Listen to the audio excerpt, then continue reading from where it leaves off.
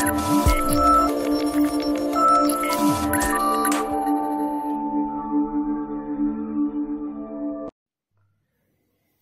friends, welcome back to our channel.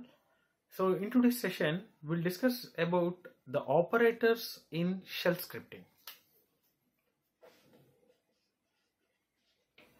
So here in these operators, we'll mainly focus on three operators, that is arithmetic operators, relational operators, and the Boolean operators. So coming to the first one, arithmetic operators. So we all know about these arithmetic operators, right? So arithmetic operators are addition, subtraction, star, that is multiplication, and here the multiplication is represented as a slash and star, division, modulo. So all these are the arithmetic operators. So one major difference is multiplication. So multiplication can be represented by using slash and star. So if you simply give star, it doesn't perform the multiplication. So in order to do the multiplication, you need to use this one. And one more thing, the next one is a relational operators. So relational operators. So we know that these relational operators are used in a conditions, right? So whenever we are supposed to write the conditions, we will use these relational operators. So normally the relational operator means which gives the relation between different operands.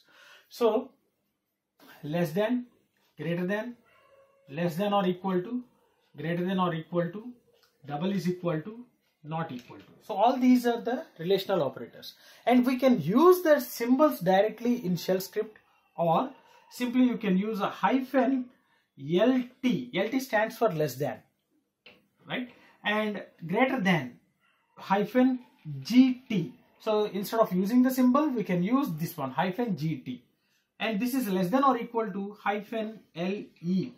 And this is greater than or equal to hyphen GE. And this is double is equal to EQ. And this is not equal to hyphen NE. It's a not equal to. So we can use these formats instead of using the symbols in relational operators. And the third one is a Boolean operators. So Boolean operators, right? So Boolean operators, here we'll use these Boolean operators in between the multiple conditions. So that means negation, or, and.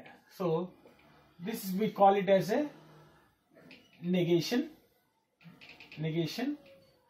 or, and this is called logical. Okay, so logical operators, all the logical operators. That means if you want to compare multiple conditions, then we'll use this one, or. Instead of or, we are using hyphen Z, hyphen O, small o. And AND operator, hyphen A, is used for AND operations. And how we have to represent the expressions. This is very important, because if you want to write any condition, we are writing some operands, and in between the operands we are supposed to write the operator, relational operator. So here if you want to check the condition, so $A will give the value of A, right? And $B, it gives the value of B. Okay, and in order to represent this one, if you want to write a condition, so just give the dollar value, I mean variable, operand 1 space, give the symbol GT space $B. Okay, simply operand 1 space operator and space operand 2, and enclose everything in square brackets, right? So square brackets, place everything in a square brackets, and this, just observe, you have to use $A space hyphen GT space $B. So this will give the condition, and if you want to apply the Boolean operator, you need to go with $A GT $B, okay, or again $A greater than $C.